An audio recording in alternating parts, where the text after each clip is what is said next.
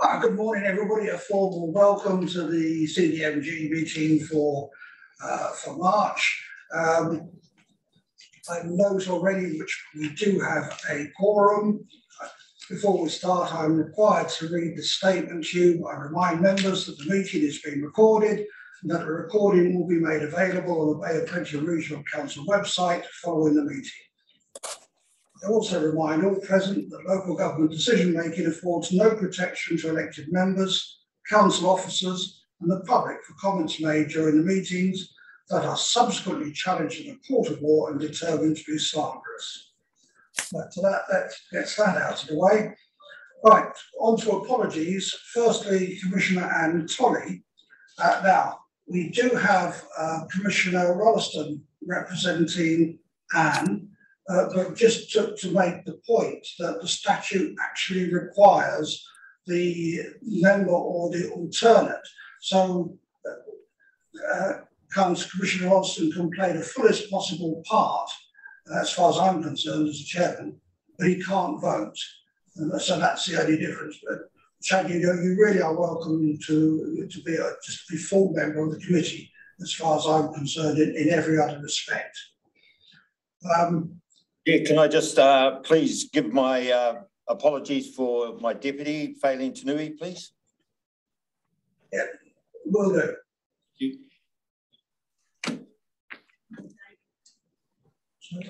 Yeah, and David Donaldson is also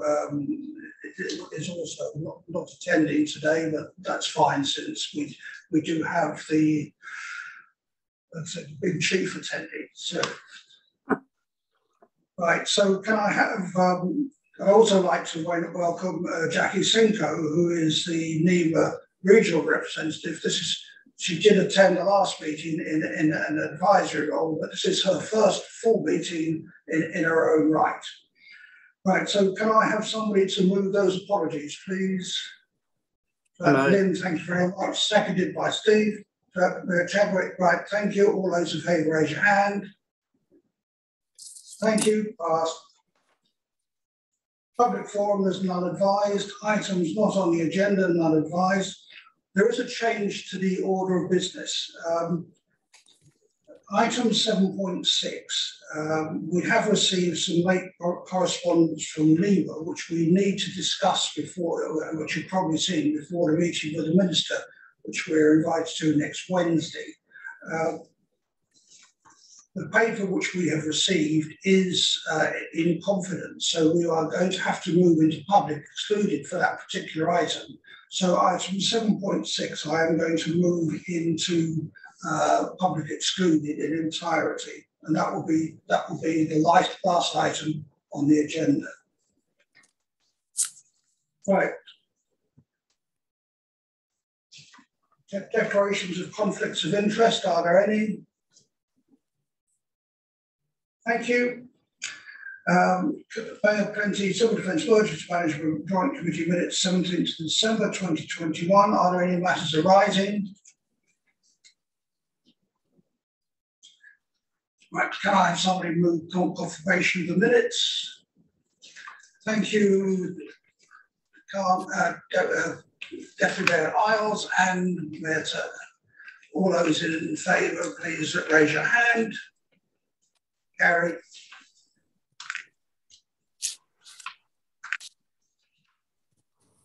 Correspondence, we're on to item 7.1. I'd have you move the recommendation.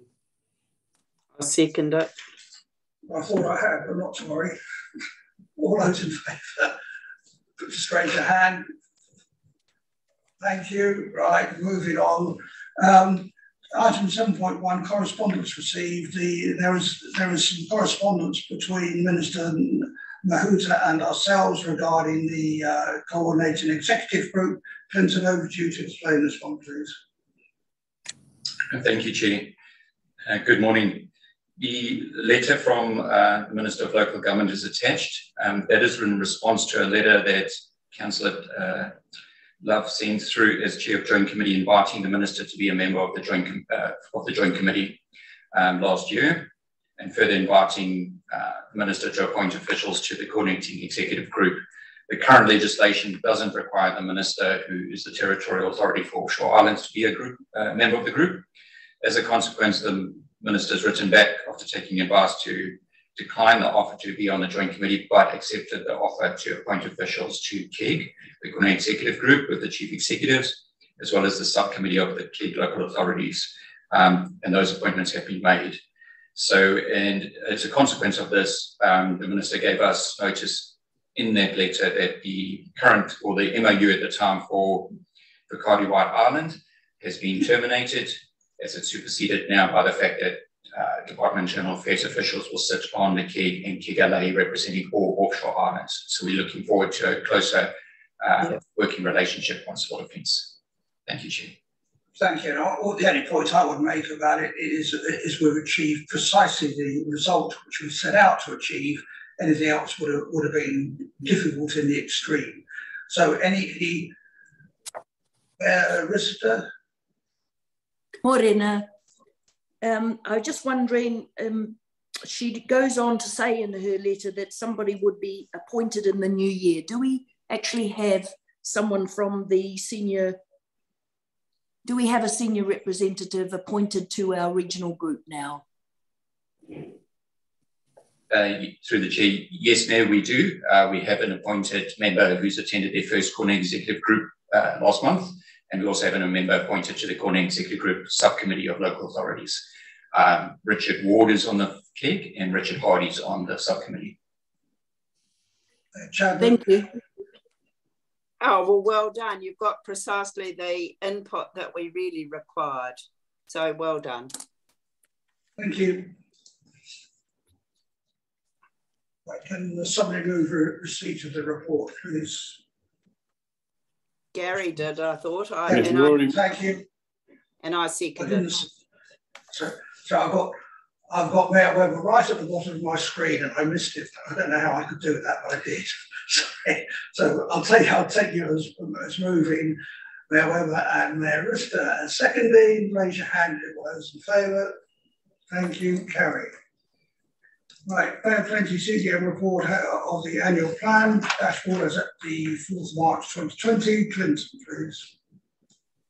Thank you, Chair. Just wish to remind members that as part of our reporting to the various committees of the Civil Defence Group, including this joint committee, there was an intent to provide more high-level summary reporting rather than quarterly reports, which are often outdated by the time you receive them. And this is the agreed dashboard reporting that would be in every committee meeting. So it gives you a snapshot of all member local authorities, and as well as the group officers' progress on projects.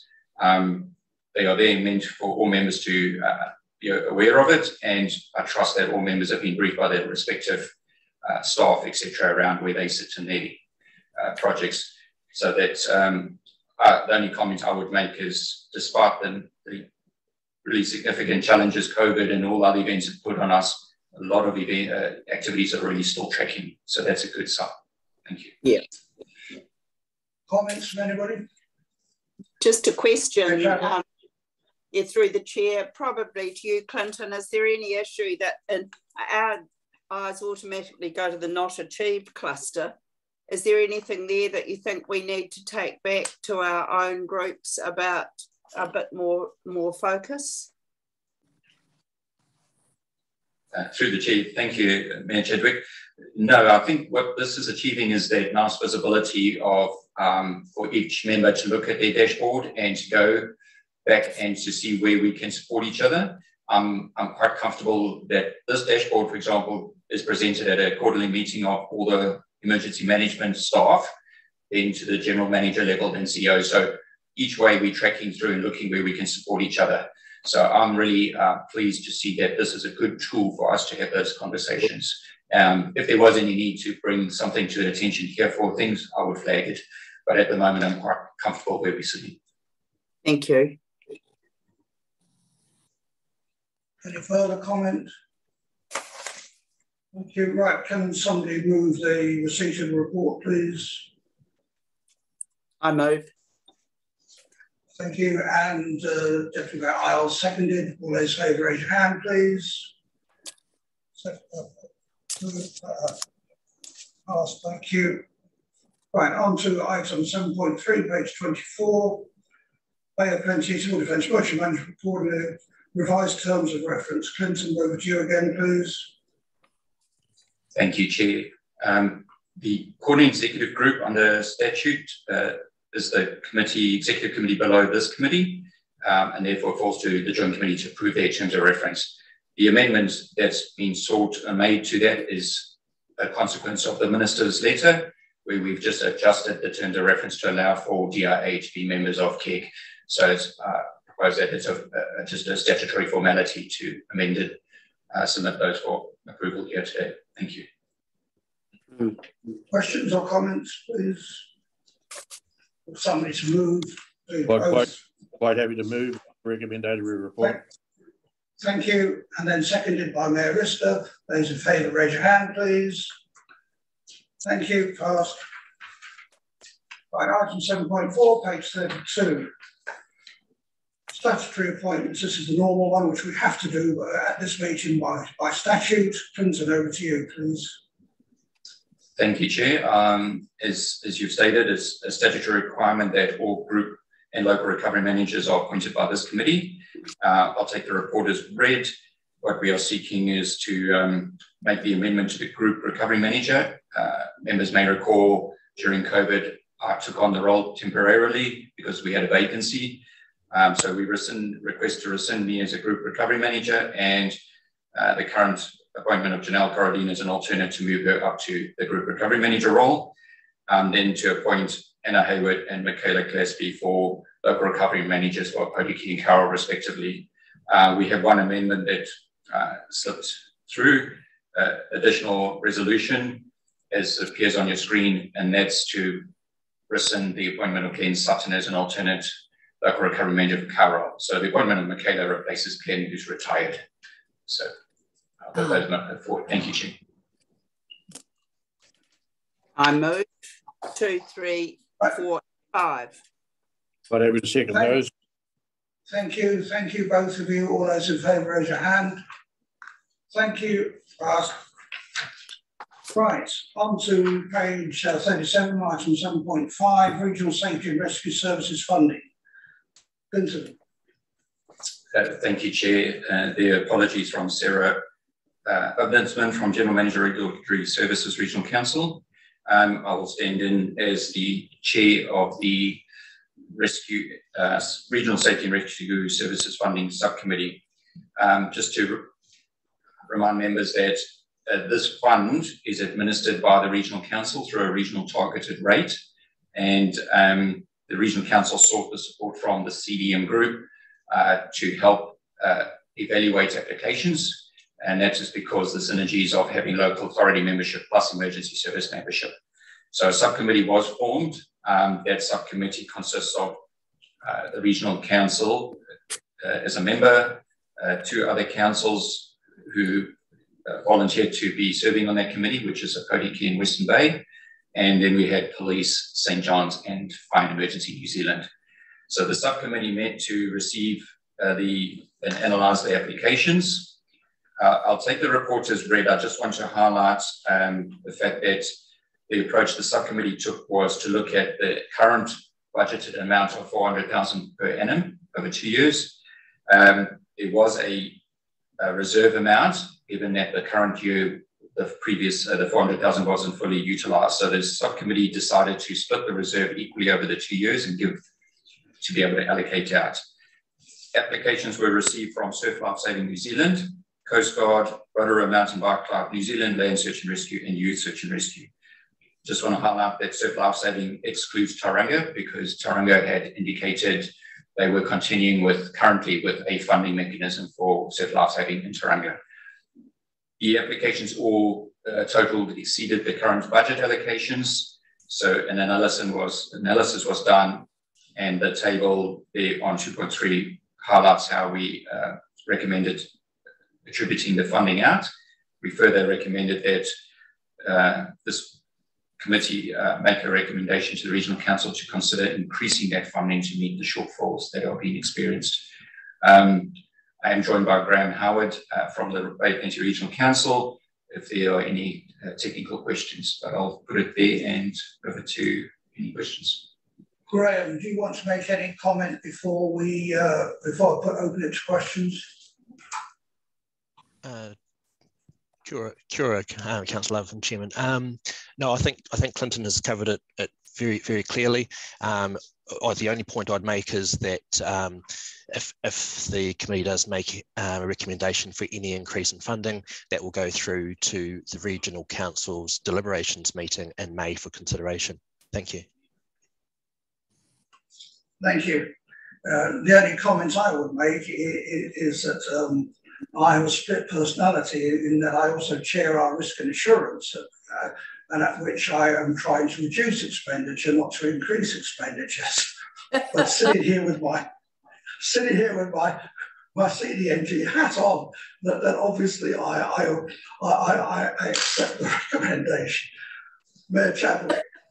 Yes, look, I think it's a wonderful spread. I'm happy to move the recommendation, but it is a very good spread. And for us, I'm not being parochial, but 3.3, the assistance to Mountain Bike Club for their response unit is hugely well received. They go cap in hand to every funder possible, and yet the activity in the forest is increasing daily.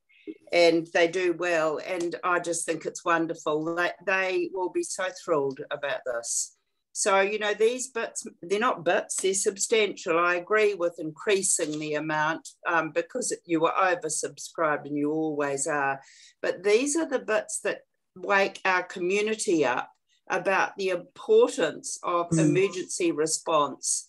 And this is where they feel intrinsically involved rather than removed. And so it's a fantastic mechanism. I like the hands-off politically.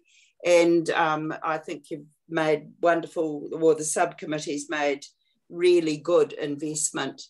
If I can just add the rider that we, Rotorua Airport Company, took on Airways New Zealand and won in the Environment Court. And one of the reasons for not taking away our air traffic control was for our ability to respond to Landsar requests. If we lost air traffic control at our airport, we would not have been able to do the Landsar search and rescue. That cost council a lot of money to have to take on Airways New Zealand, but it just shows you've got to keep your eyes about you for every little aspect of business. And that airport is absolutely essential for us for our search and rescue. So they didn't apply for money, but I just want you to know that in relation to the great services that these people do. Thank you for that, Mayor Chadwick. I agree with your sentiments on that one, exactly. Mayor Turner. Thank you. I guess wanted to find out, how does an organisation find out about this fund that they can apply to? I'm just sort of wondering how well is it advertised, or how do people find out about it? Clinton.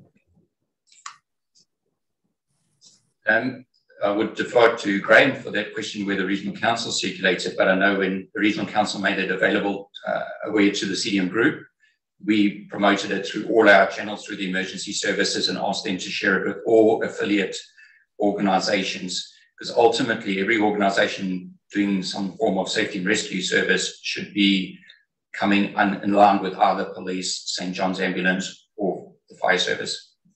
Graham, would you like to add anything? Thank you. Just adding, we do have, it was pushed out through our Participate site, which is where we can carry out all of our engagement activities through that, and then also contacting primarily the groups within each of the individual councils which have a role with community funding. And so, as well as the emergency management avenues, also the community funding through councils. We had a little bit of promotion, but just general promotion, but primarily we use those channels.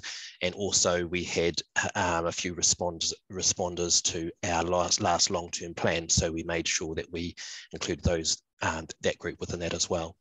Thank you. Mayor Weber. Yeah, I'm quite happy to second the recommendations and also applaud the process. I think you've taken a lot of politics out of it, and you've gone really to the heart of the issue, and fully thank the staff for putting together the process. Well, thank you for those comments. Right, it has been moved and seconded. I intend taking it all together. All those in favour, please raise your hand. Carried. Thank you. Right, now we jump in at 7.6, as I said earlier, and we're on to verbal updates. So this is where we welcome Jackie Cinco from the National Emergency from NEMA Regional Office. Jackie. Yeah, kia ora tātou, and thank you for that, Chair. So there's a few different updates from us. I'll start with the Trifecta program. So as you're all aware, we've received feedback through that initial engagement process, and I believe Clinton will take you through that later on. Thanks to Clinton for all of the work that he did on bringing together that commentary in such a short time frame. The Minister has also held a hui with Māori in the emergency management sector and with mayors in February, which I believe some of you might have attended. And she has invited people to another hui just to have the Bay of Plenty representatives and really open up a discussion with you guys. So that's on the 23rd of March. Thanks to those who can attend that one. And alongside the legislative review, we're also working on the review of the CDM plan, order and guide. And basically what we're going to do there is develop a new version of the plan that's a lot more user-friendly than the current one. The current one has sort of the order in council and commentary around it, and it's quite legal and technical. So what the hope is with the new plan, order and guide is that it'll be a lot simpler and more user-friendly for people to pick up and work with. And we're developing our strategy on how we're going to work with the groups through that process. So the next thing to talk about is COVID.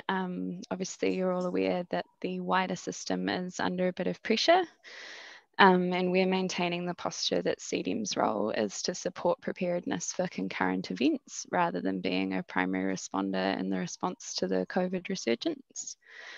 As an organisation, NEMA has about 5% of our staff infected and affected, so we're really confident in our ability to respond at this point in time. And you might have seen we had a public education campaign out which encourages people to get vaccinated and provides advice on getting prepared for COVID.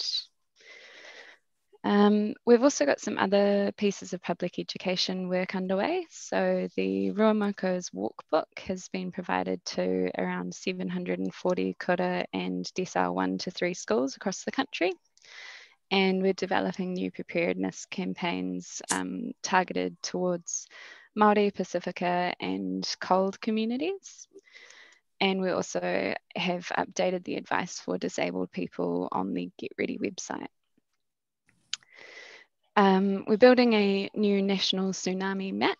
So this is going to be an online map for New Zealand, and it'll show if people are in a tsunami evacuation zone. And we'll be working with the groups to work through some of the trickier technical aspects of doing this. The MARC, so we're currently standing up a 24/7 awake duty capability, and this will replace our current on-call duty system where we have staff who are also managing duty on top of their BAU roles. So we've recruited 5 watch leaders and 12 watch officers, and the system will be stood up on the 30th of June. Final one. So we've signed an MOU with the Ministry for Pacific Peoples, and that's formalising our partnership with them.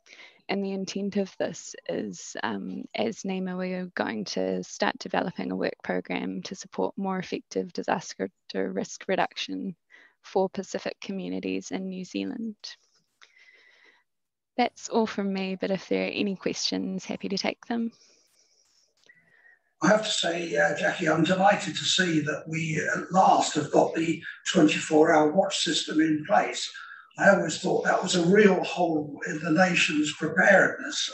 And at last, after lots of prodding from all sorts of areas, and we've done a lot of that prodding ourselves, I'm pleased to see it has been or will be enacted in June.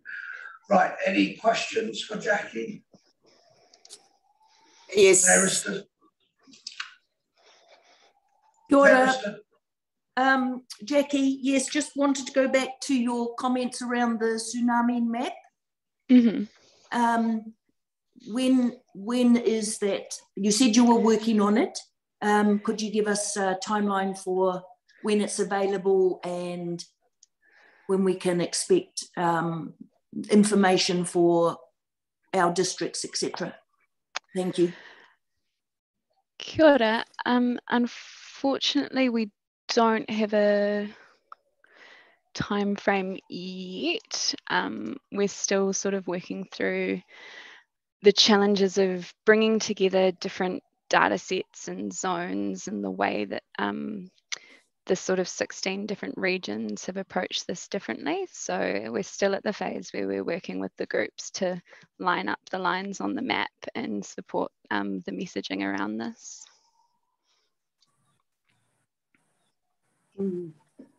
Chadwick? Yes, just thanks, Jackie, for the update. Just I'm aware it's Neighbourhood Support Week next week, and you talked about public education. Do you ever use their channels of communication? Because they're very connected and quite active for promulgating information, even if they just knew the links to your education program.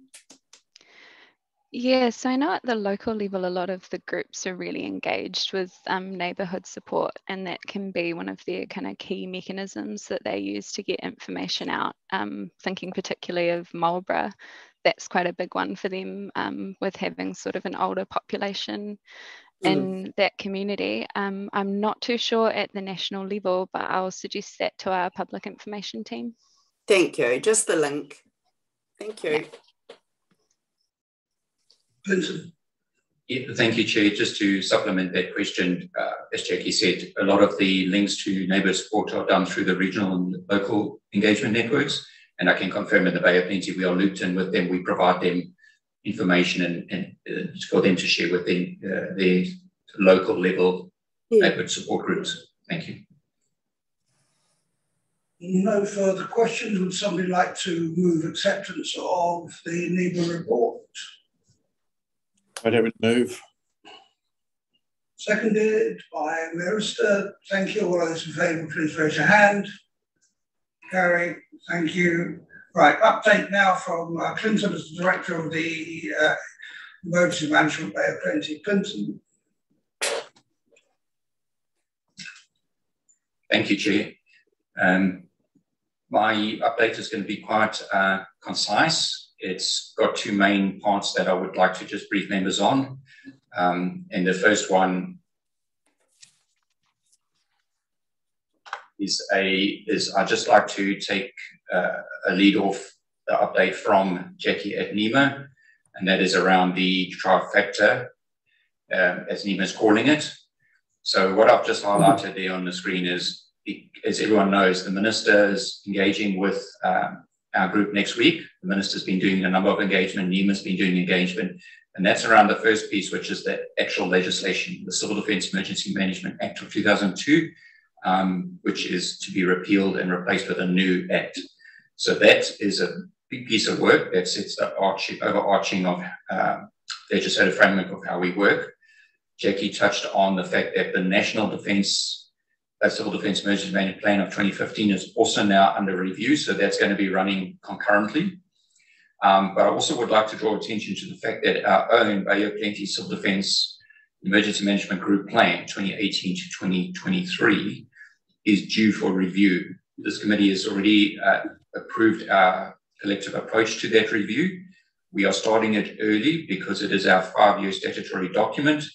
And we want to do much more engagement with our communities and our iwi around that plan.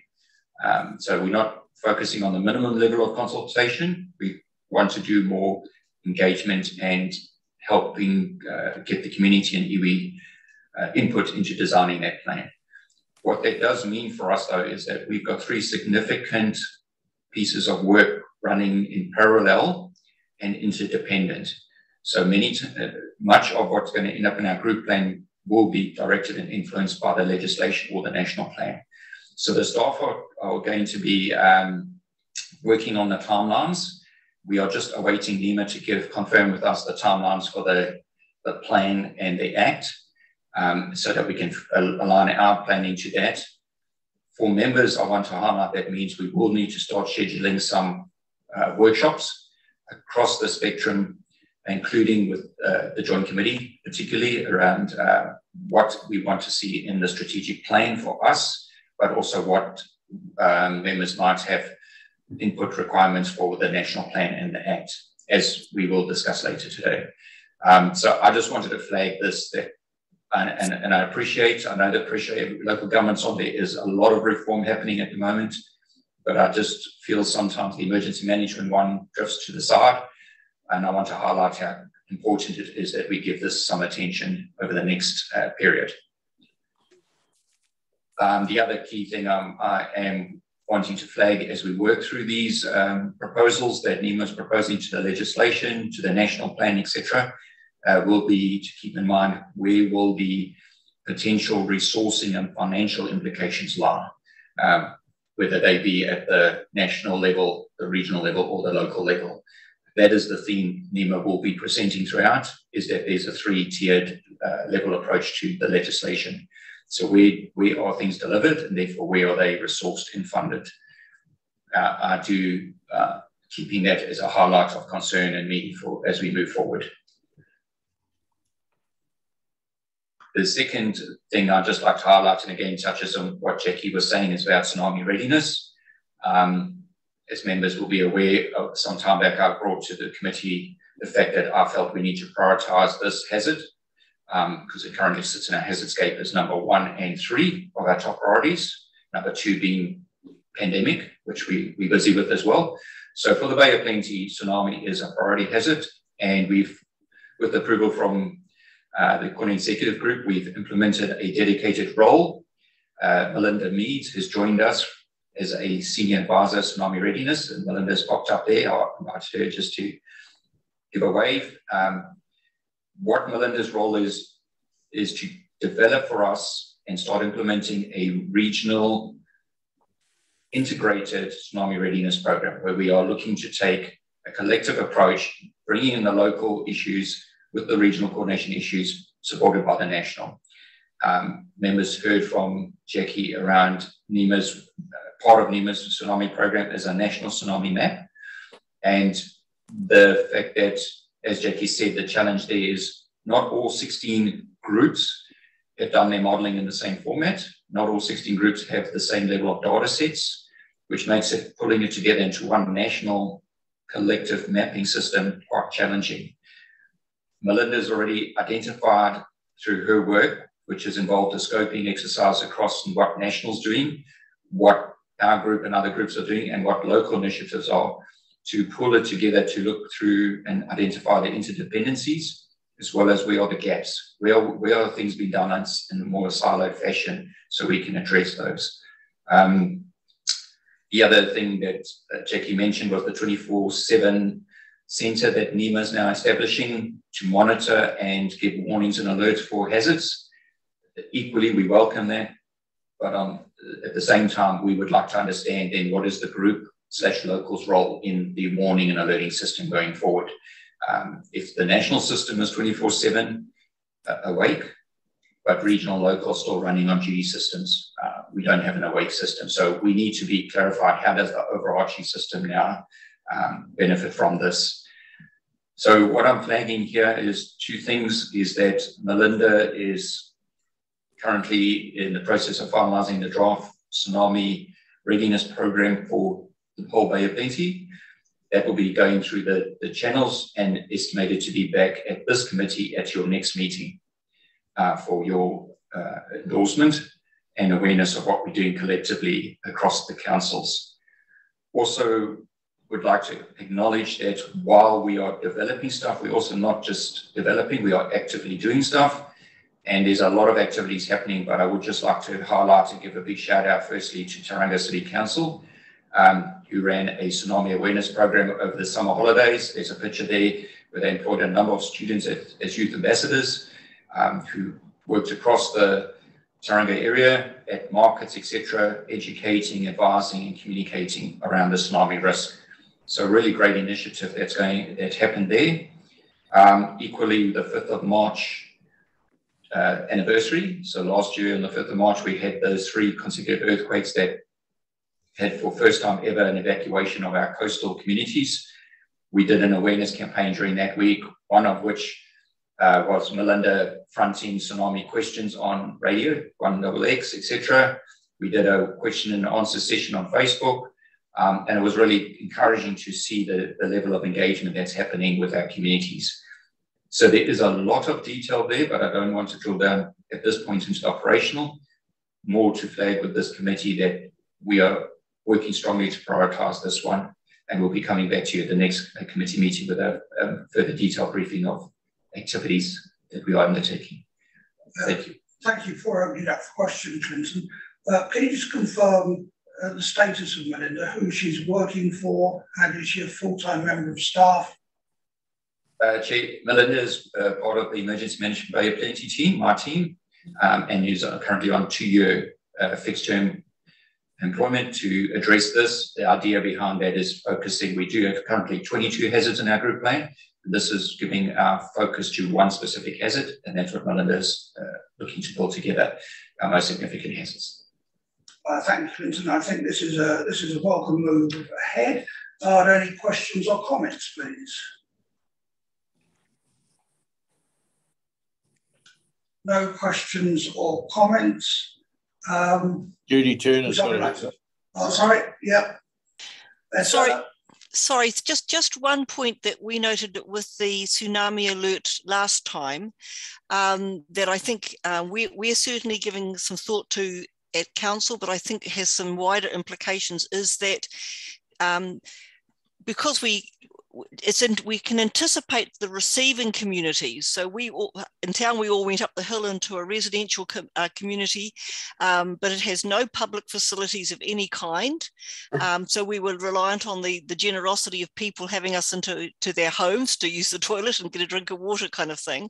But yeah, and I also have had conversations with some of the more inland communities like Minganui, who said, you know, they in a civil defence emergency, they are expecting that family anyway will be coming back, and they actually worries them that they don't have the capacity to cope with the additional numbers coming into town. I know Taniatua had a lot of people come in. So in our consideration, yes, we want to get people to safety, but actually some real genuine thought about investing in and having ready those communities that are likely to be in receipt of those larger populations of people would be really helpful.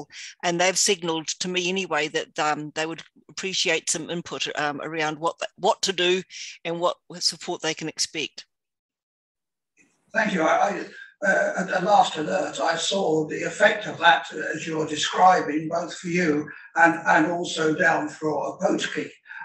Yes. And certainly you've raised some really important issues there, and I'm sure Melinda has taken those on board and will be part of her work. Thank you. Okay, right, Mayor Webber. Yeah, thank you. I think you made the comment earlier on, Clinton, about everybody being awake at Wellington 24/7. That's absolutely essential. But with tsunami, the critical issue is getting the communication out, because of the technology that's through the Pacific in particular. We know it's coming, but we need a linkage back to our area because of the vulnerability, that somebody's awake at this end. And I think we need to consider that somehow, that, you know, the tsunami will most probably get here quicker than our bureaucracy will be able to get through the process. So there needs to be a linkage between the centre and us, that we can get this communication out really quickly, particularly for our low-lying areas. Thank you. Through the chair, thank you, Mayor Webber. I concur wholeheartedly, and that is my point I raised earlier around, while NEMA investing in the Wellington or the national level centre, what does that mean for groups and local? How do we speed it up at our levels then? And what does that system look like? So it's part of the system being addressed, but it's not the whole system. So we definitely are on the same page of, and Melinda's identified that, that's one of the work streams, is to improve that communications out. It's also a reminder that in a local source tsunami, it's unlikely any centre is going to get the alert out, which is why we still push that long or strong get going message, the natural warnings. But where we can do official alerting, we want to make sure that we're all in the same loop. So fully supported it. Thank you. Absolutely, but I take it one step further than that, Clinton. I think it's time we in the Bay of Plenty look at a 24/7 coverage with FENS and a few of these other areas, because of the vulnerability we have to tsunami, to earthquakes, and then the other natural risks that are around us. You know, we've all gone through floods and earthquakes at some stage. That it's time, I think, we actually realise that there is a requirement for a centre with 24/7 coverage and spread the cost across the district. You know, we've kicked the can down the road, and yes, I hear the regional council trying to cut their costs. So let's make sure we cut our costs in the right area, and not in this area, because this is absolutely critical to protecting our citizens for these things that we don't know a lot about until they actually happen. I'm supporting you to get more money, Clinton. Can I just make a comment there? I'm sure Melinda will include this as part of her report, and would certainly intend using that as a vehicle for putting that into effect in the future. However, I think we need to have a discussion in the shorter term and say in the interim, are we agreed that we ought to be doing that? And I think I'd like to discuss that at the next meeting. Okay, Commissioner Ralston. Thanks, Chair. Yeah, I just want to support Gary's comments about timing, I think. I mean, it's one of the critical issues of when decisions are made and when people need to move. So, you know, if we have an earthquake, you know, the response is automatic, I think, from our communities. But when there are events overseas and the timing of, you know, when community need to respond, I think that's probably the critical issue, is that national response in terms of communicating back to our community, in terms of, you know, moving to high ground and those kinds of things. I just want to make a comment about the program we ran for Tauranga City. That was in response to engaging about our siren, essentially our tsunami siren systems, and we will be having a conversation with our community through our annual plan about whether we continue with that program. But I think it was quite successful in that we got a whole lot of students out to engage with the community about how we respond as a community to these types of events. But I do pick up on the point that while that was a Tauranga City initiative, I think thinking more broadly across the region, I think is more important for our communities. And just one last thing, in that event we had 12 months ago, we did get some feedback, particularly from our Māori communities that live on the hills in and around our coastal communities. They were inundated by people moving inland. And we are, you know, we have been thinking about how we resource or support them, because exactly the same issue as Mayor Judy. You've got people sitting up on hills, no toilets, no access to water and those kinds of things. And a lot of our Māori communities have some of that in hand and are happy to support. But we do need kind of that resourcing to, you know, to enable them to play that kind of role, hosting kind of role. Anyway, kia ora. Any comment, Clinton, before we move on? Yes, thank you, Chair. Then I'll come back to it in a minute. Thank you, Commissioner. I fully support that.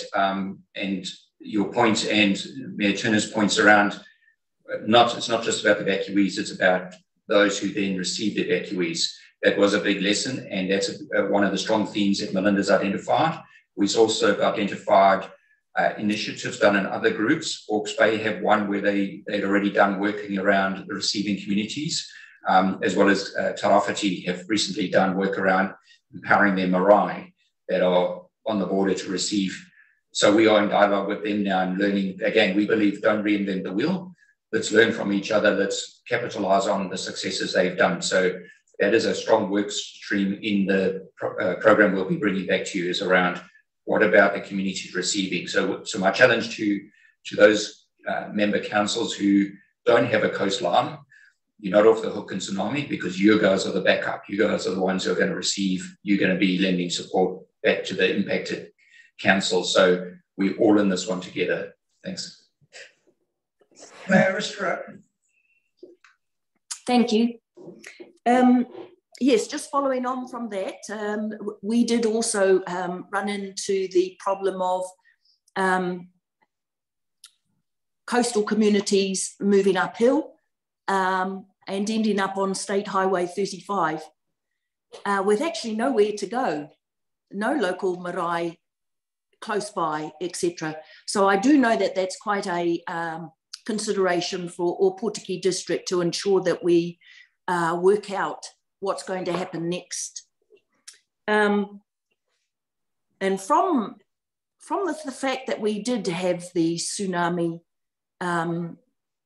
withdrawal last year, a couple of things that I learned personally. One, the alarm was very good, but how many of us actually read the messages on the alarm? And there was, when I look back at it, there was so much information, it took forever to actually work out what was essential for us, as in it was different for Opotiki, for Whakatane, for further around down the coast. So that was, from a communication point of view, a difficult thing. However, we all left. I also felt that I would have liked to have seen from National, from NEMA, a shorter time that we were out.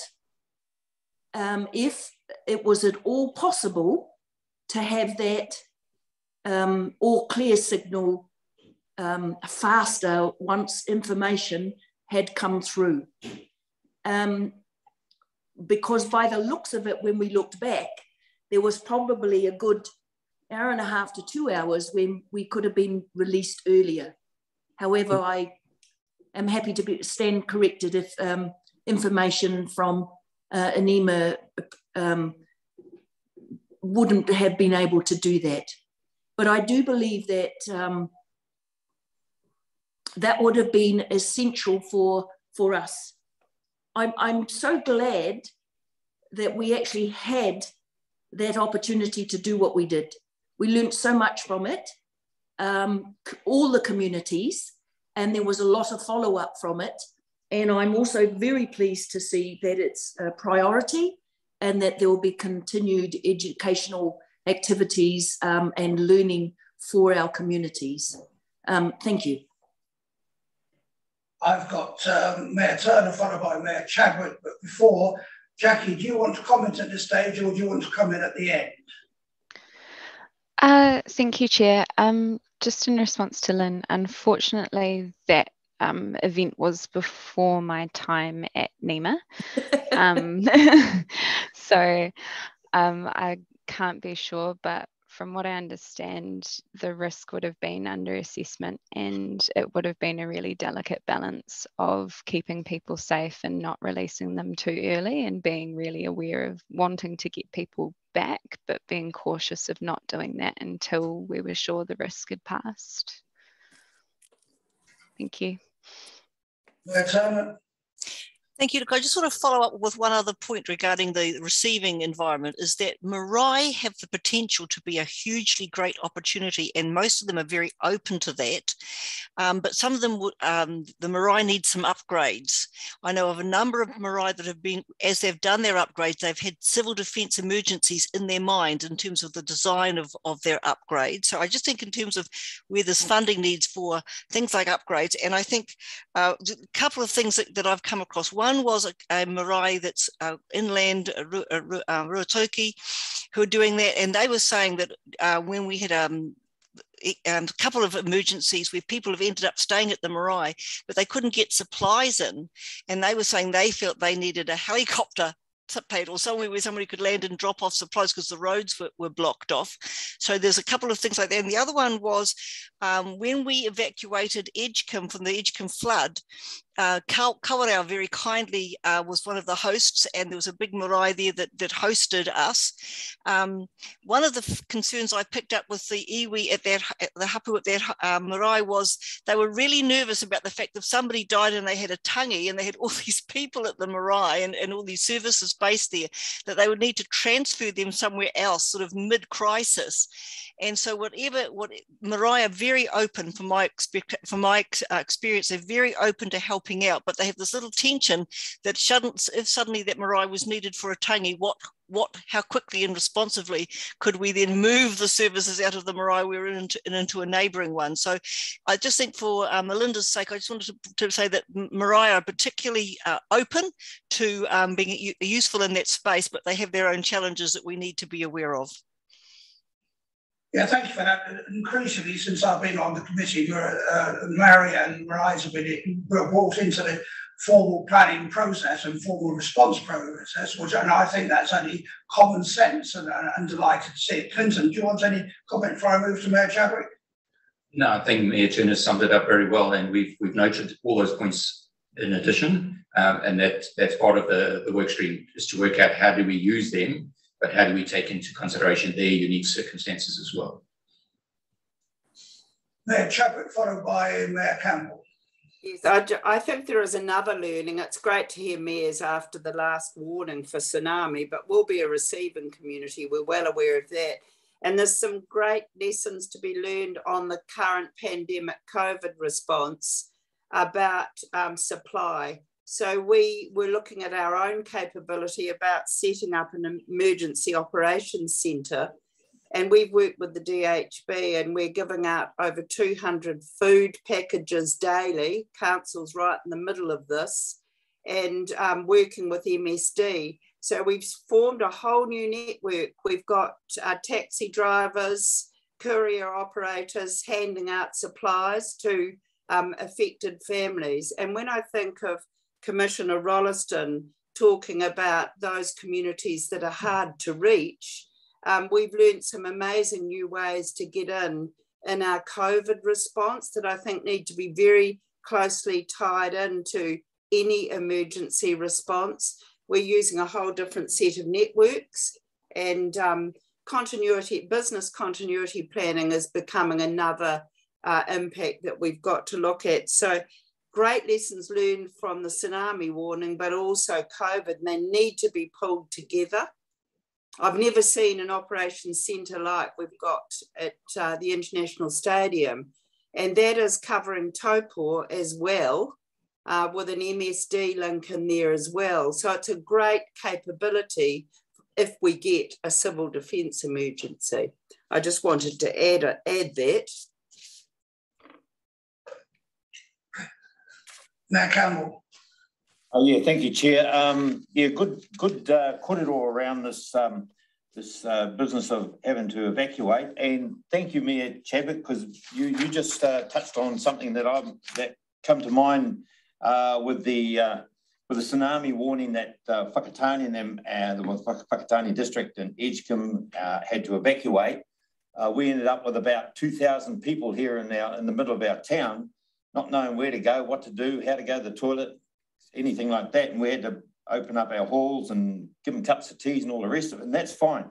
But what was concerning me is if for instance, God forbid, that tsunami had hit, what then? Because there might not have been anything for these people to go home to. So that would have been a bit of an issue for us at that particular time. So what Mayor Chadwick has just talked about is something that we probably need to have a reasonable look at.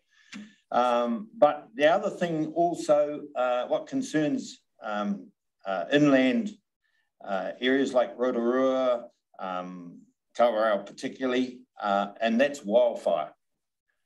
Wildfire is something that is a big threat, and even around Mayor Weber, I get around in his district quite a bit. There's quite a bit of forestry area in there that needs to be be looked at. But, you know, everybody could be running for the water rather than the hills in the future. So that's another thing that really does concern us here. But thank you, Mayor Chadwick. It's something we probably need to have a chat with your lot over in Rotorua about that setup of being able to look after evacuees in such an emergency. Good one. Thank you. Well, I think there's some superb information there for Melinda, but of course this applies not just to tsunamis, but right across Port of Clinton. Do you want to make a final comment before I move acceptance? Thank you, Chair. No, I think if all the points raised are valid points, and equally, while a lot of the work Melinda's doing is, as you've just said, around focused on tsunami, a lot of it is applicable to all hazards. So the work we do around evacuations and centres and receiving and supply chain, those can be applied, as Mayor Campbell said, to wildfire, if we have to evacuate people out of areas for wildfire. So all the learnings we're doing do have a benefit wider than just tsunami. Thank you. Any further comment or question? Now, therefore, would somebody like to move acceptance? Thanks, Mayor Turner. Seconded. Mayor Rister, thank you. All in favour, raise your hand, please. Thank you, carried. Right, now moving on to 7.6. Now, 7.6 is a little bit tricky in that part of it is in the open, and then part of it necessarily we'll have to move into public excluded.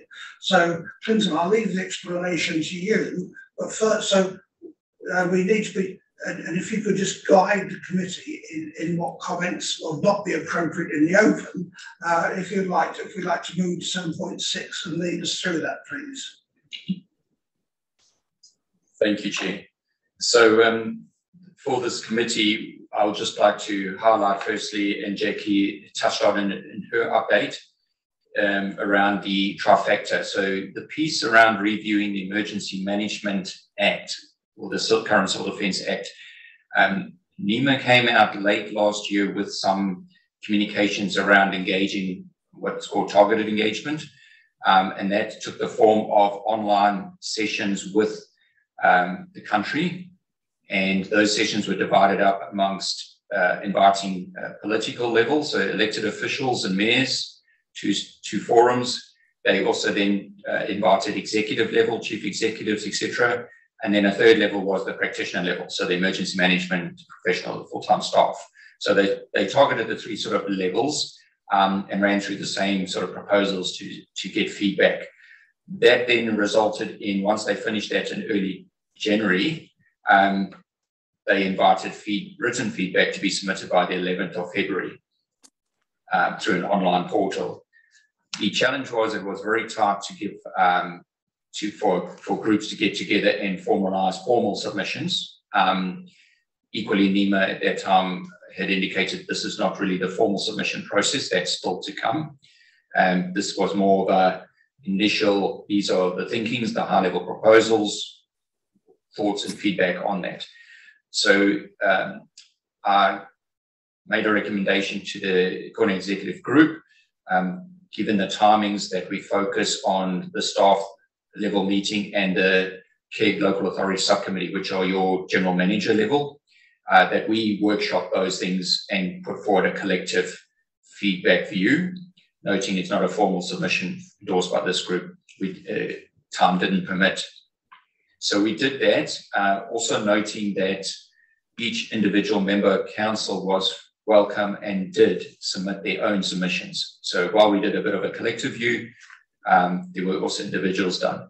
So what you're receiving today is a summary of the submissions that are authorised back, or the views that are authorised back as collective. That was where we were pretty much all in general agreement. And that's put forward for you to receive.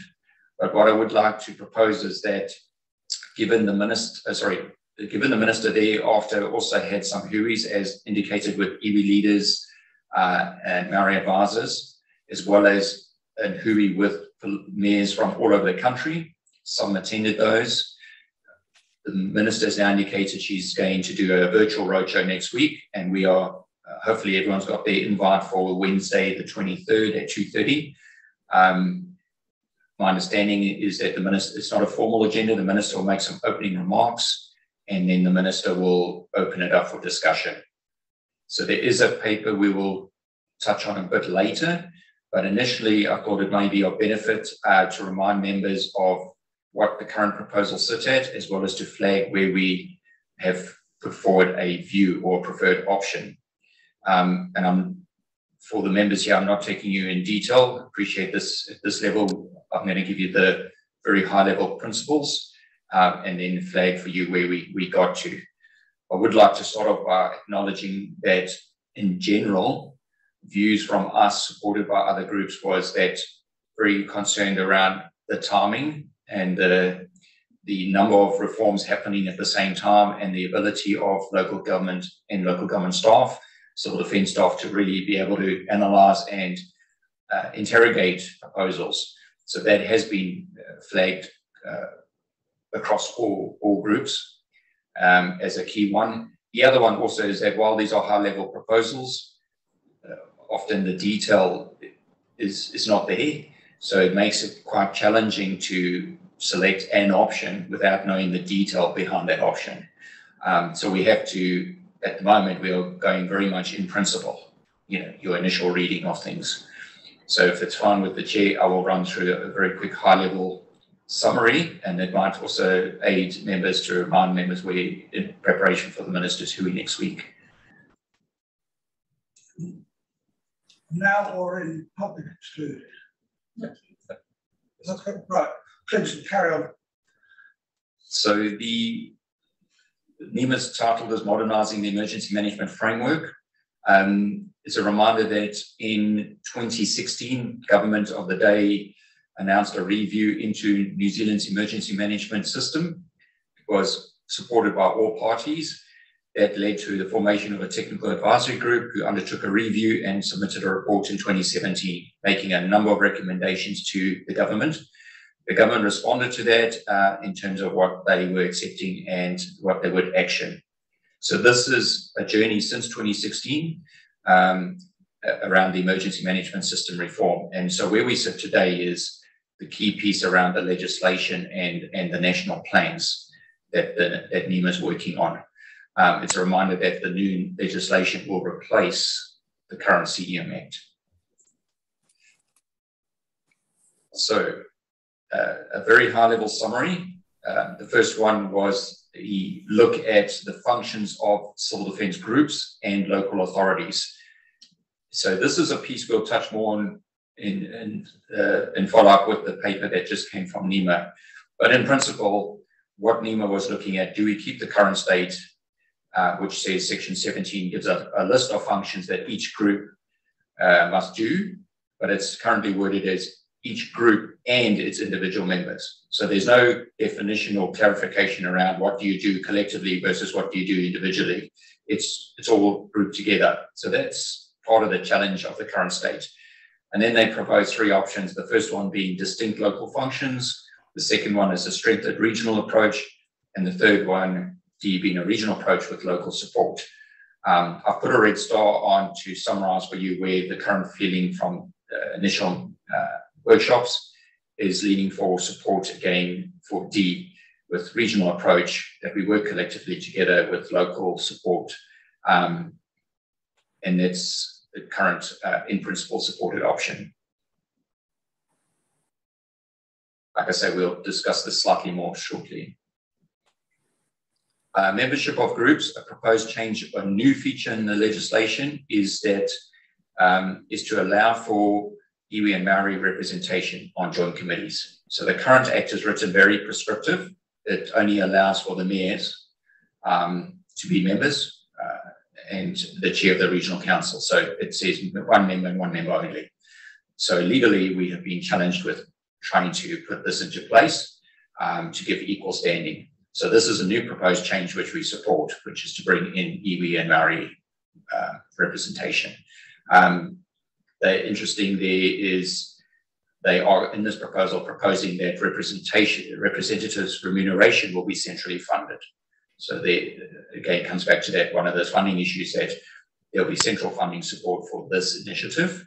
And a little bit further on, it comes back to this point of how this will happen currently.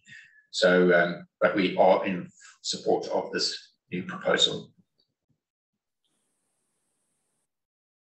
The second one, the third one here is addressing the question of the legal status of CDM groups. Again, the current proposal, the first one option is keep the current state, in that groups, we are not legal entities, and I say we. The definition of a CDM group is based on yourselves as the joint committee. So the joint committee, the collective of mayors and the chair of the regional council or delegate, are seen as the definition of a group. The coordinating executive group below that, where emergency services join in, is an executive level to support the group.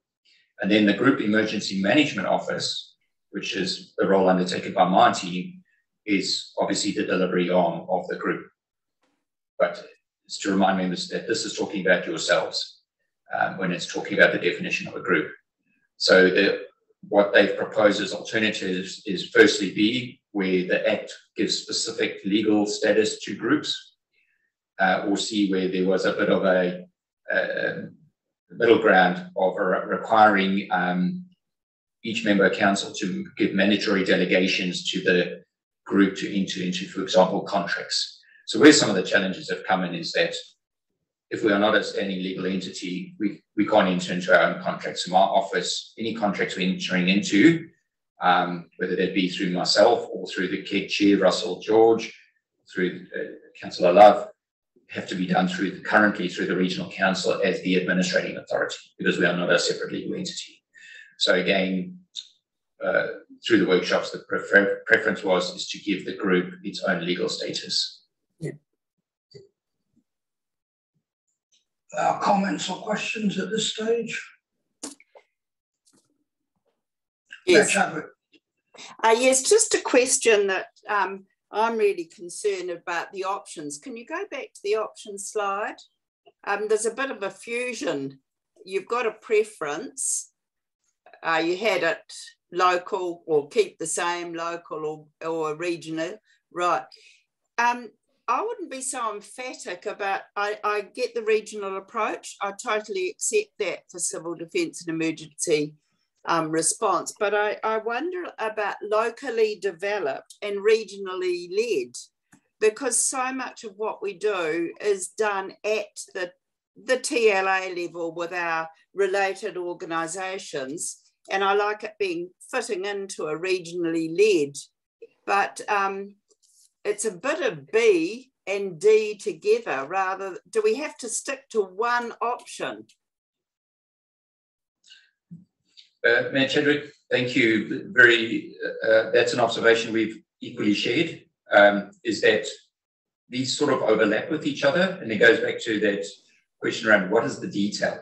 So I should have also flagged that one of our feedback emphasised with the national agency is that the proposal that civil defence emergency management, or if we're going to call it the new emergency management framework, was still going to be built on nationally supported, regionally coordinated, but locally managed. And that theme is applied across each of these proposals. So we don't just want to focus on what's local doing. We want to understand what local will do, what the regional part will do to coordinate that, and then what national will do to support that. So we need to see the clear line between those three levels at all times. But you're quite right. Potentially there's an overlap and a merger of some functions from B to some functions of D. Which could be a good discussion with the minister. And my other issue, if I may, through you, Mr. Chair, is really this, the TLA understanding and the regional understanding of Māori participation. And we've got it now. So you can't develop your local plan without talking about mana whenua, talking with them, mana whenua and hapu. I'm worried about that regional governance, adding another layer and saying we just work with Māori entities. It's much more organic for us and those people affected. So I'm just not sure about how you get that right. We've no problem with participation at all, but no, it really is a tricky area. In my mind, there's a couple of sticking points or important principles. And one is the function of the mayors themselves. I think in every emergency I've seen, the mayors have stood up and been that focal point for the community. And I think that's absolutely vital. And that means they have to have an organisation to support it. And they have to have an organisation which encompasses all the parts of their fiefdom, if you like. So, yes, I understand totally where you're coming from. And it's, I suppose the attempt is to try and make something simple, which is inherently complex. And I think we've got to make sure there is latitude left in the legislation to make sure that we can respond as and when, because as far as I'm concerned, no emergency is ever the same and no response is ever the same. And we need to take that into account in what we do in the planning for that. Mm. Mayor Webber. Yeah, thanks. I'm in a similar space. It's between B and D, and to me, let's learn from Whakaari, because that was a real issue which I observed as an outsider, and I think it's time for cards on the table. That the confusion around that was who the hell was running the ship.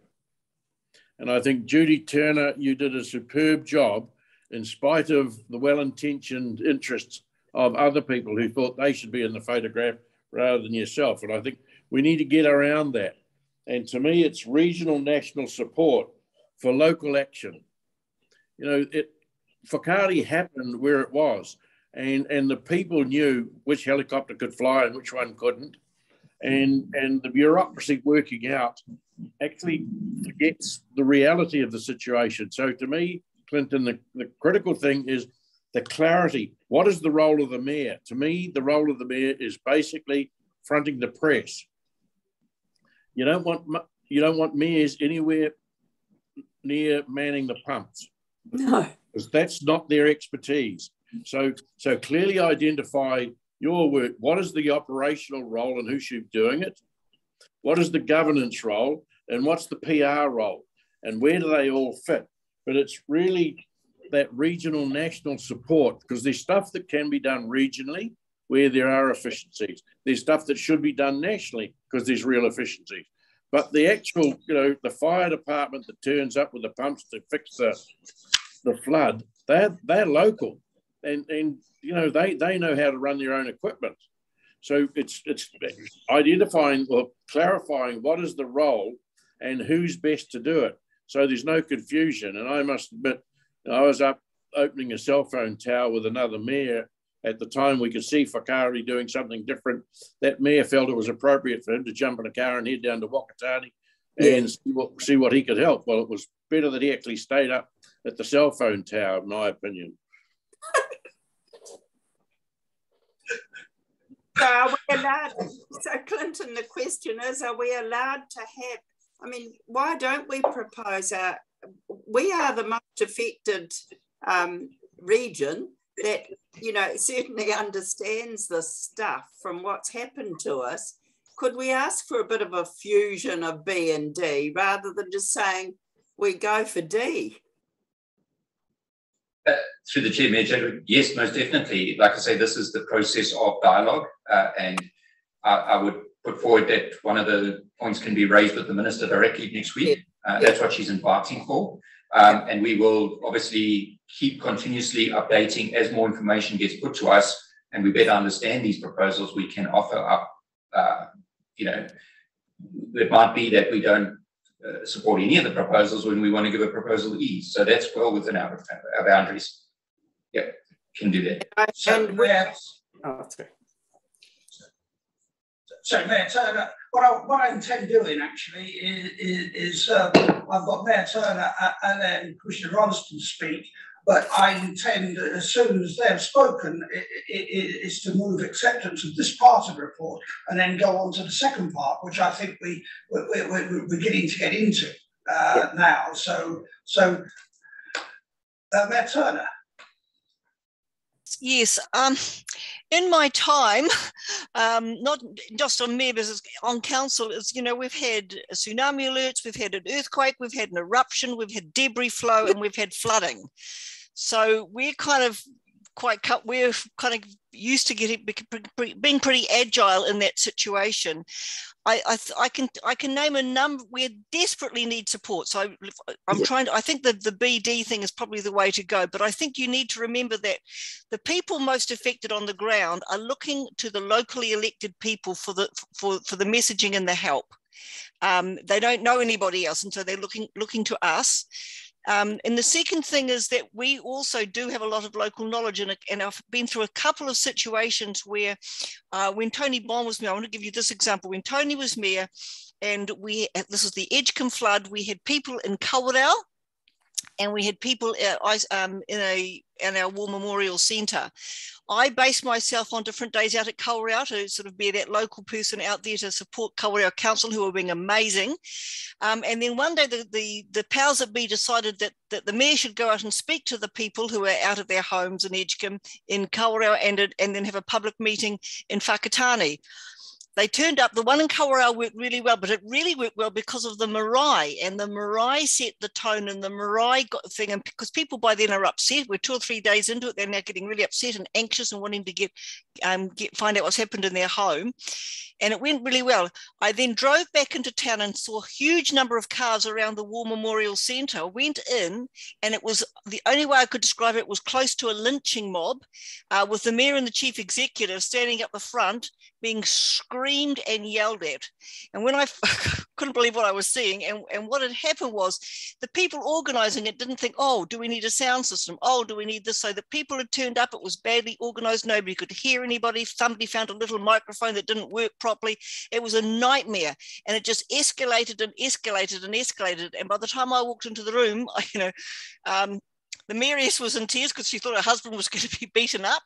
It was a nightmare. So a bit of local organisation on things like that would have actually probably got around that without it being problematic. So I think there's that, the respect for that local voice, and checking some facts out with local people as you progress the thing.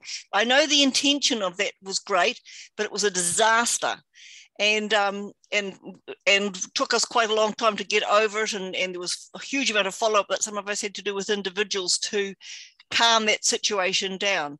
So I just think that if we're not careful, that if local consultation by the regional and national people who are there helping, and they do a great job, don't want to sort of make like I'm playing them down at all, but there needs to be that connectivity, because otherwise, I tell you what, sometimes the best intentions can turn to custard really quickly if you haven't applied local knowledge to the situation.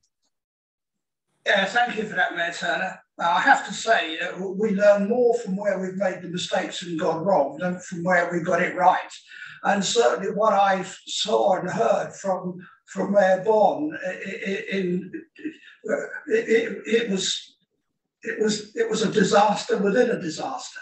And certainly that's part of the lessons learned. And that's why I say this local input is so important to calming and informing the local population. Right. Christian Ralston. Thanks, Chair. Just a comment about these governance arrangements. I do think we need to ensure that they align across, in terms of what the government's doing in the RM space, and in other areas, to ensure, particularly for Māori participation. I'm in favour of having Māori participate and ultimately sitting at those tables making decisions. But I do think we need to be clear about how they align.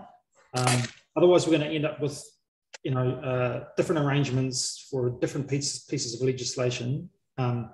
And while they may have different focuses, I do think there needs to be clear alignment. I mean, one of my observations with the reform program that we've got going on at the moment is there's no clear alignment. So whether that's with what's going on with Three Waters, with RM, coming out of future local government, and now this, it does need to align and connect and talk to one another. Anyway, so those are my comments in terms of those governance arrangements. I think everybody's violently agreeing with you, from all the nodding heads, actually. So, yeah, agree. Right, so Clinton, have you finished your presentation on so far? No, Chair, there's a few more things to run through before we Okay, well, let's finish that part then before we move on to... And we've dealt with the legal status. A quick one, accessibility of group planes. I talked earlier about the fact that we have to review ours now, 5-year statutory document. This one was basically an amendment being proposed that group plans must be published. We've always published ours, so there's no issue with this one. It just was, there was never previously a legal requirement to do so. Now they're making it, but we've supported the public option C, which is publishing our group plan and incorporating documents by reference, any supporting documents. So that's just a formality which we support. Undeclared emergencies. This one, again, I want to stress nothing, any proposals taking away from the Mayor's ability to declare states of emergency locally, or for the Chair of the Joint Committee to declare for a regional emergency. But what was discovered is looking at response thresholds for undeclared events. So the current Act is very strong on everything being declared. So when a declared emergency, certain things will happen, but there's a bit of grey around liability protection then when it comes to if we activate, but we haven't declared a state of emergency. So what this is proposing is to introduce response thresholds for when does something that's not meeting a level of declaration, but still requires a significant response from local or group civil defence emergency management. So we've opted for option B for that to be clarified and to give protection to controllers and all staff working there. Concurrent events, emergencies, that's what we sort of talk about now, where we've got a COVID running, and then we have a tsunami, and which we had a little while ago. We had a tsunami response on top of a COVID, on top of a cyclone. So we get like 3 events coming at once. And what they're seeking to amend is to provide further clarity in the legislation around how do these different significant events that happen simultaneously, how do they interrelate with each other? How do you declare in one patch for a cyclone and the next jurisdiction you're declaring for a flood, for example? So again, we support giving more clarity around how we manage concurrent events happening at the same time.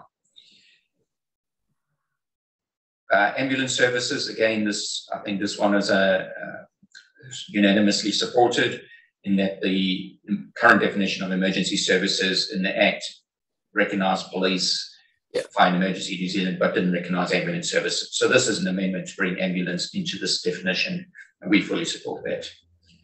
We do have ambulance co-opted currently onto the Corner Executive Group, but by doing this, that means they won't be co-opted, they will actually have a seat at the table. Lead agencies, they're looking to, the proposal is to put, again, in sort of the legislation currently doesn't go into this area of who's leading what, sort of talking back to Mayor Gary Webber's concerns around, when we looked at events, who's actually leading it? And we've got to sometimes go look at different pieces of legislation or different pieces of supporting documentation to try and work out who leads what.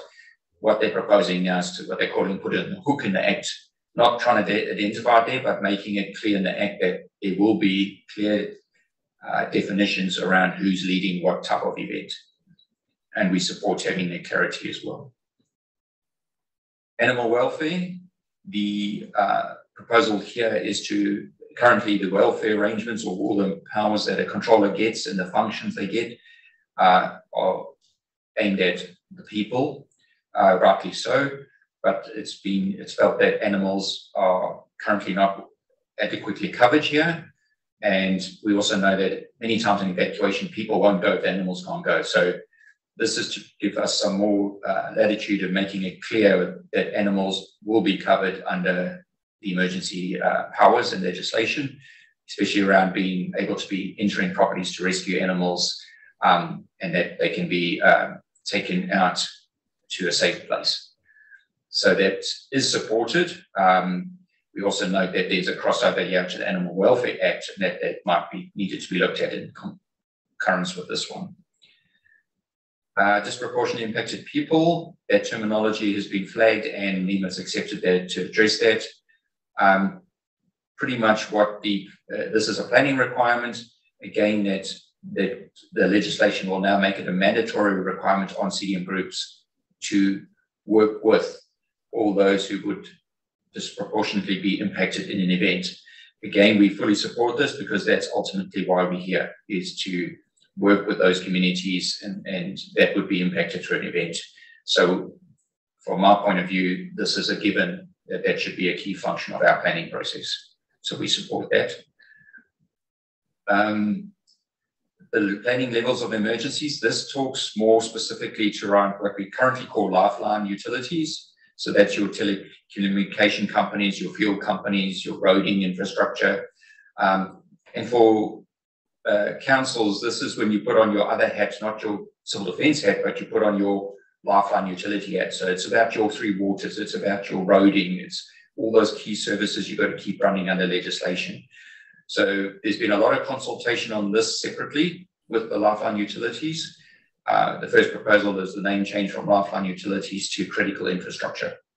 And then around this is basically saying that any organisation that's deemed to be a critical infrastructure or lifeline utility must have a level of service planning. So they must be able to plan for a minimum level of service that can maintain in an emergency, and making that publicly available.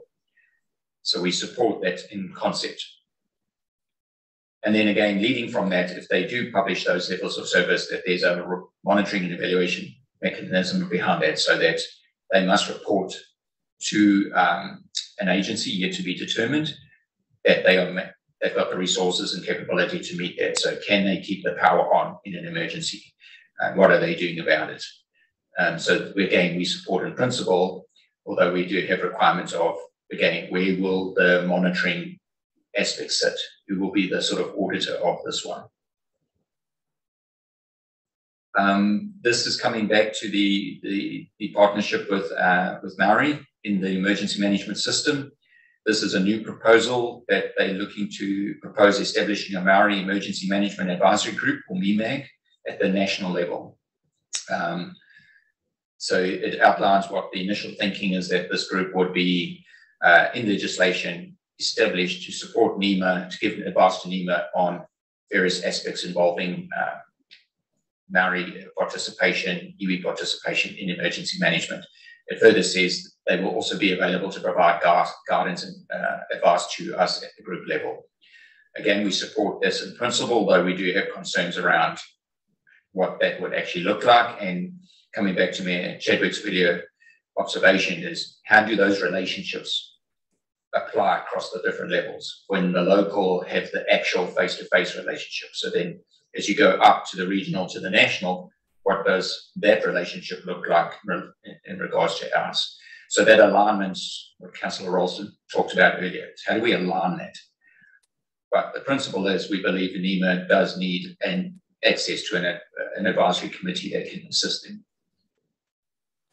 Joint committee, this is picking up that earlier legislative change to allow for iwi Maori representatives on joint committee. This one here goes a little bit further and proposes the change that there will be 2 members elected with full voting rights to joint committee. The proposed new advisory group at national will give guidance on the electoral process, and that membership expenses and fees will be funded centrally. Again, we support that in principle, but we have concerns, for example, 2 members, but we've got 39 iwi. So how does that work? And then for the national to give us guidance on electoral process, we've sort of said, no, if there's going to be some process run that's centrally funded, then it must be centrally run as well. So don't just give us the advice on what to do, you actually do it. But that's, again, detail that would need to be worked through. That flows down to the coordinating executive group, the chief executives. It's also proposed in legislation to mandate that iwi Maori will be involved at all coordinating executive groups as well. And again, we support this. Our group has, for some years, allowed for an iwi Maori representation on our coordinating executive group. The challenge again has become the how. where do you establish that regional sort of representation at that level, and how does that then align to the locals? Interesting on this one, it stated NEMA will undertake an analysis to establish a funding mechanism. On that point, we've pushed back and said, no, it must follow the same as for the previous recommendation that it's centrally funded. Yeah. Iwi Māori function, a new proposed change, again with Iwi Māori coming into being recognised in the emergency management system. They're proposing to introduce requirements in legislation that groups must work with Iwi Māori to identify their needs, develop plans to address those needs, identify the contributions that Iwi Māori can make, and communicate this. Again, we support this because that's the way we already have been going. This is more, in one way, a lot of these proposals are formalising what we're already doing. So we've been doing stuff without the formal recognition. This is doing it the other way around at the moment. Consultation on CDM group plans and strategies, a new proposal. Again, as talked about earlier, our group plan that we're going out for consultation to develop and engagement. This new proposal makes it again a mandatory requirement for CDM groups to engage with Iwi Māori on developing our plans. We've already brought a proposal for a new group plan review to this committee, which suggested exactly that in the absence of legislation, we've already adopted that approach. So we support this because, again, it's formalising what we're already doing. A couple of additional proposals that they put in, or two. The first top one was around a proposed change to include specific roles for Iwi Māori in the system. So at the moment in the national plan, there's the role of the New Zealand Police, for example, is defined, the role of fire and emergencies is defined, and so on, all different entities. So they're proposing to include there in the role of Iwi Māori. Again, in principle, we support this with concern, though, around will Iwi and Māori be supported and enabled to deliver those functions? It's no good just putting a function in and then Iwi Māori aren't able to deliver that function requirement because they're not resourced, financially supported, etc. And then the second one was around proposal was many of you may have experienced already, where we've been doing a lot of events responses where Iwi have been very supportive, especially in COVID and other events where they've done the welfare stuff for us. They've led that to their Iwi and wider communities and have incurred costs. At the moment, Iwi can't put a claim for cost reimbursement to government because the current rules say that only a local authority can. So Iwi have to put the claim to us, we have to process the claim, and then on for reclaim from central government. So the proposed change here is to allow a mechanism for Iwi to claim directly from central government for funding record. We support that, streamlining that process.